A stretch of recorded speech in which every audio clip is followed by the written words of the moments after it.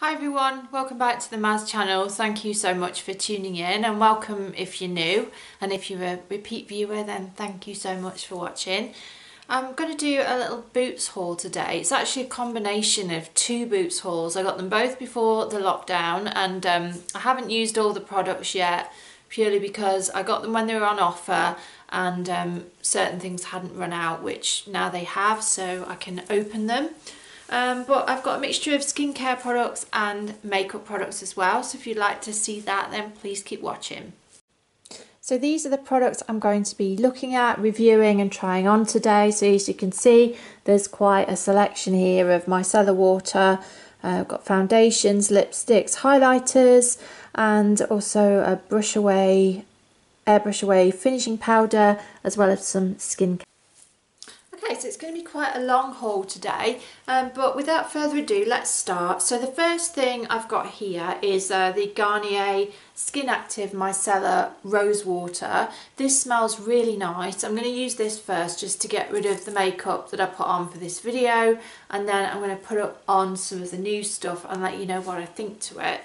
So this is a 400 milliliter bottle. Just going to put a bit on here. What I like about this is it isn't astringent on the skin. Some of them I've had have actually stung a little bit, and it has got a really nice rosy smell, really natural. A little of it goes a long way, it seems, and yeah, it really does get the makeup off. The only thing is it does itch my eyes a little bit if I use it to remove my eye makeup, but only lasts a few minutes, and apart from that it is really good. So yeah, I love these micellar waters. I would definitely repeat purchase this. It's great for on the go. It's just really easy, and it even gets lipstick off as well. So yeah, I love that. So I thought I would start off with the Boots Glow skincare. I've actually got 4 of these products. So they are £4 each, which is really reasonable, I think. We've got the Glow Radiance Tonic. We've also got the Glow Moisturising Cream, the brightening spray mist, and then the essence serum as well.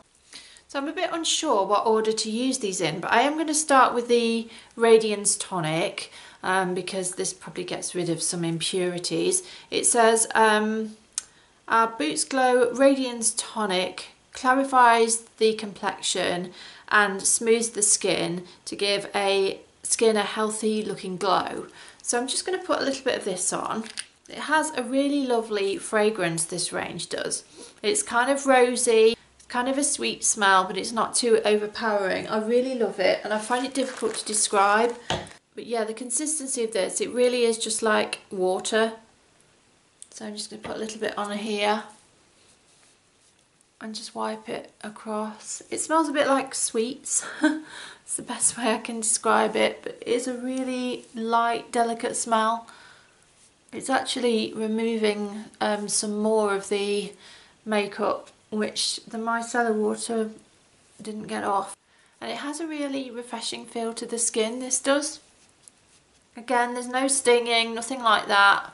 It's really nice and light, and I think this just seems to really deeply cleanse the skin because it has removed quite a bit more makeup and oil as well.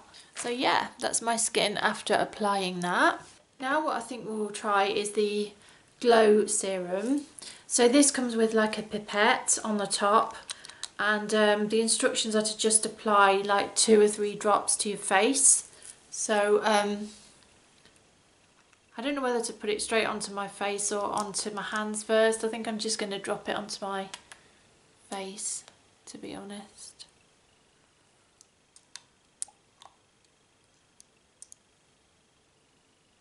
I just really love the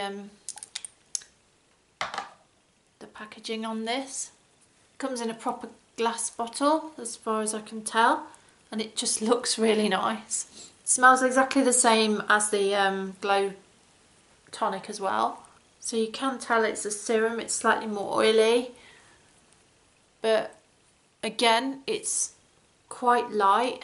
This is a 28 milliliter bottle, so you do get quite a lot. Okay, so I don't know if you can see any kind of difference. So what we're going to try now is the moisturising cream. So again, I'll just show you the consistency of this. So it just looks like that. Again, I don't think this is the most powerful of skincare probably. You know, it doesn't contain hyaluronic acid or melatonin or whatever the fancy ones contain, but it is really reasonably priced and it does feel really nice on the skin. So I mean, as long as you're keeping your skin hydrated, it can't do it any harm. So again, no stinging with this one. It's a 50ml bottle. It says it soothes and hydrates the skin. So that's that one. And finally now, I'm just going to go in with the Glow Brightening Mist. So this is just like a spritzer. I have lost the top from this actually. But the instructions are to hold it 30 centimetres away from the face and just spray it on. That is very cold. That's the kind of thing that would be okay on a hot day in your handbag to just kind of leave in there to cool you down. Yeah, I feel like I've got the morning dew on my face now. It does feel really, really refreshed. I just got some in my eye and it didn't sting too badly, so that's another bonus. Right, so that's the Boots Glow skincare. Again, just really nice for presents, I think, because it is so reasonable and so attractively packaged. Right, I'm going to move on now to some of the more cosmetic stuff that I got. So I'm going to put that on over the top of this. So the next thing I'm going to show you is this Revlon Rose Glow Primer. So this is in shade 001 Rose Quartz, and it does contain quartz silica. Whether this has got some sort of essence of rose quartz in it or if it's just an effect, I don't know. But it says place a few drops into your hands, rub together to melt the oil beads and apply to face for illuminated skin. So yeah, nice attractive product. Comes again with like a pipette.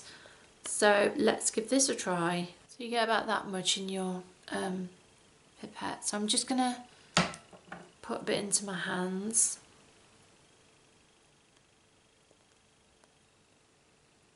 It's not the easiest to use this. It's quite difficult to get a decent amount into the pipette and then to actually get it to come out. Okay, so clearly that isn't working very well, so that's not a great start. It's got quite a nice smell to it. So that's that. It's really, really light. It's not greasy at all. Really nice smell to it. And yeah, just a really attractive product. I think it has evened out my skin tone quite a bit. So apart from the applicator, yeah, I think I would recommend that. I got this some time ago actually, and you may have seen this in my Halloween video where I did a Halloween makeover. It's just some Natural Collection foundation. I thought I would throw this in because I've been quite impressed with it. It was literally £1.99. I got the porcelain shade, which is really a bit too light for me. But as it's only like a medium coverage, if I don't put too much on, I can actually get away with wearing this. And you know, for £1.50, it's not a bad foundation. It doesn't go on the smoothest. I actually apply it at first with a brush, but I would recommend applying this with a sponge because when it goes on initially, it is quite streaky and difficult to rub in with a brush, but as soon as you kind of apply it with your fingers or a sponge, you know, it does rub in quite well. So you could probably tell what I mean when I just kind of put it around my face with the brush. So I'm just kind of doing this to distribute it. But yeah, can you see the streaks? I don't know if you can see them on camera. I mean, it's not the best coverage, and obviously I would prefer the number 7 Stay Perfect, or you know, something more expensive. But you know, I don't particularly have a lot to spend on foundation at the moment, and if you're in the same boat, you could do worse than a tube of this. You actually get 40 millilitres. So yeah, you do have to use your fingers or ideally a sponge to kind of rub it in properly. The next thing I've got to show you in my haul is the number 7 Airbrush Away Translucent Finishing Powder. I actually got this because I was getting quite a lot of shine whenever I was doing YouTube videos, and I didn't want anything too heavy as regards a powder, because you know it can be quite aging if it sits in the fine lines. So I thought I would just buy one of the modern ones, see if they're any lighter than the old-fashioned translucent powders, and if they do, see if they do a better job basically. But yeah, I'm not going to be able to show you this today because I need to order a proper powder brush, and we won't get the full effect if I just stick my fingers in it, which I don't really want to do. But I just thought I would show you the product. It has got really good reviews last time I looked on the Boots website. So yeah, that's that one. And I'd be interested as well, the kind of foundation, it's like a cross between a powder and a foundation that comes in a compact like this one. So yeah, if anyone's tried that one, it's like a cream to powder foundation. So it starts off as a cream and then turns to a powder when you put it on your face. So yeah, I'd be interested if anyone has tried that to let me know how they got on with it. The next thing to show you are these Revlon Colour Stay Endless Glow highlighters. So I got these in like a 3 for 2 deal some time ago, and this is in colour Rose Quartz again and Gold 003. So yeah, I was using by Mark Cosmetics from Avon, and it's run out now, so I'm going to open one of these. I'm going to try the Rose Quartz one because I always think that's a bit more kind of summery spring colour. So you get a really nice big brush with this one. So I'm just going to put a little bit on.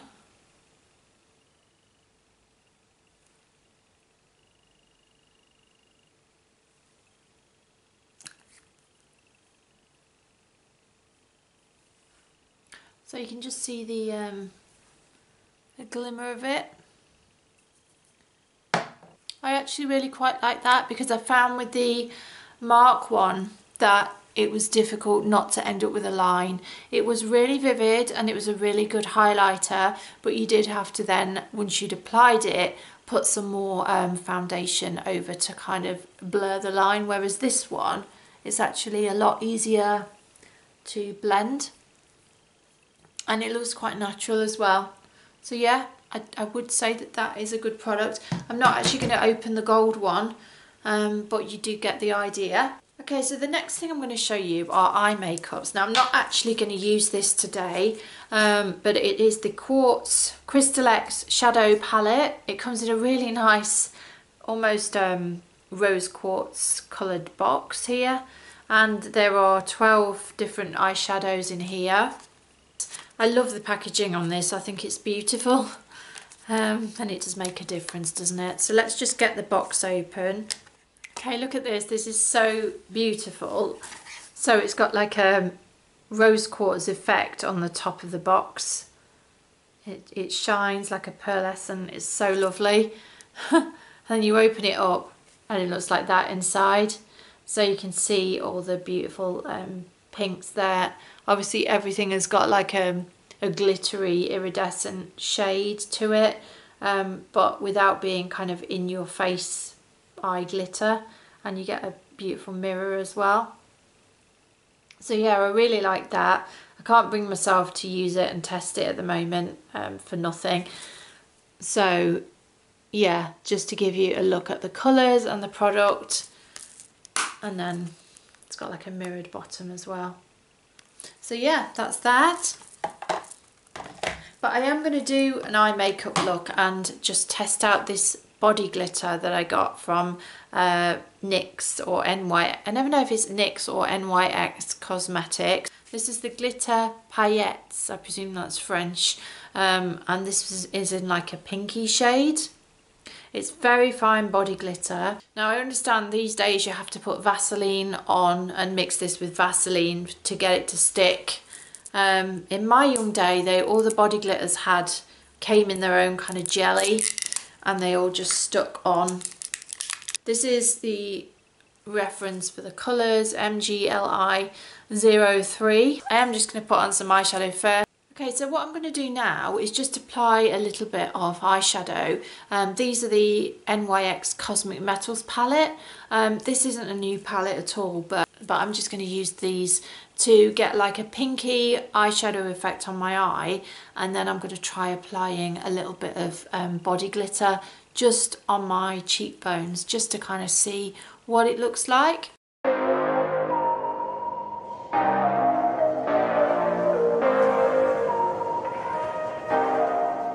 Okay, so as you will have seen, I just put you on a time lapse where I put on a little bit of eye makeup, and that's so I can just try out this glitter. I don't have any Vaseline, so I'm just going to hopefully put on a little bit of moisturiser and hope that this actually sticks. So I think I'll start by sprinkling a little bit into the lid. There we go, so I've sprinkled a tiny bit into the lid now.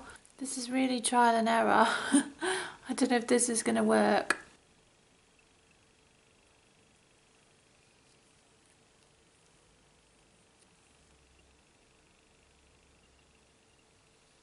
Yeah, it's definitely gone on as more like a highlighter than anything else. But yeah, it's okay if you want a subtle look, I guess. But you'd have to put absolutely loads on to get a real effect. Yeah, so I think I would probably prefer the old style glitters, which used to come in like a jelly and be larger pieces. I think I would prefer those. But having said that, you know, these would be quite subtle to put on the top of eye makeup or something like that. So yeah, jury's out on that one. Okay, to finish then, I've just got a couple of lipsticks that I bought. The first one is this one. It's a L'Oreal, and this is in Nectarine Plump. It's the Colorish Shine lipstick. Really nice packaging, very modern. So yeah, this is a really bright kind of spring shade really, or summer shade. It's just a bright orange. I bought this for no other reason than I like the colour, and I saw another YouTuber buy it. I don't know if it's necessarily going to suit me. It definitely doesn't go with these eyeshadow shades here. So yeah, let's see what this looks like. So this is the L'Oreal lipstick. I don't know what's in it, but it is actually tingling my lips, something chronic. So whether this has got some sort of ingredient in it which actually makes your lips react a little bit to make them plumper, I'm not sure. But yeah, it's like it's either an allergy or it's meant to do this, but it feels like I've got a really strong minty balm or something on my lips because it is very tingly. So yeah, not sure about that, but this is the colour.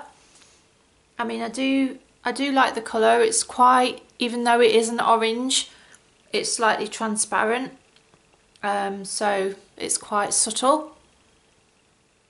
So I'm going to wash this off now and show you the last lipstick. Right, so the final one is this one. Again, this featured in my Halloween video, but I thought I would review it. This is the Shout Loud NYX lipstick, satin lipstick, and this is in the colour Emotion, so it matches the heart on the end there. So this is in a purple colour. Like I say, I got it for Halloween for like a gothic makeup look, so I had really pale makeup and then purple lips. So I'm just going to show you this. It actually smells lovely, this one. It smells like the bakery. It's got a sweet smell to it, and then it's got like a heart embossed on the outside of the lipstick. I don't know if you can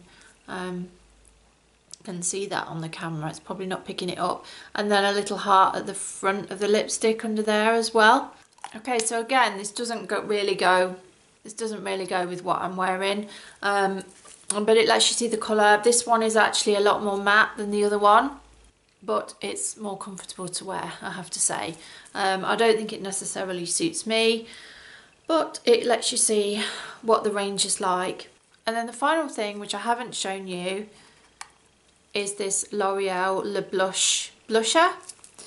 I got this on the 3 for 2 with the lipstick and something else. So yeah, I was expecting this to come out more of a plum colour. I do prefer more of a darker damson colour blusher rather than this kind of summery pink, but we are coming up to summer. The brush actually comes packed underneath, so I quite like that. That's quite a nice little feature. And the compact opens to reveal the blusher underneath. Mine's got a little bit chipped in the post. The bottom of the compact opens to reveal the brush. I've done this all in the wrong order really. This should have gone on before the highlighters, but never mind. I quite like that colour. It's not too pinky, it's quite subtle, it blends well. So yeah, and a reasonable price as well. So that's that. Okay, so I think that is all from my boots haul for today. I hope it's been useful. I hope you've enjoyed it and it's given you some ideas of what you might like to get from boots. If you have enjoyed it, please like and subscribe to my channel. It really helps me out, and keep an eye out for my other videos as well. And I'll see you in the next one. Thanks for watching and stay safe everybody. Bye.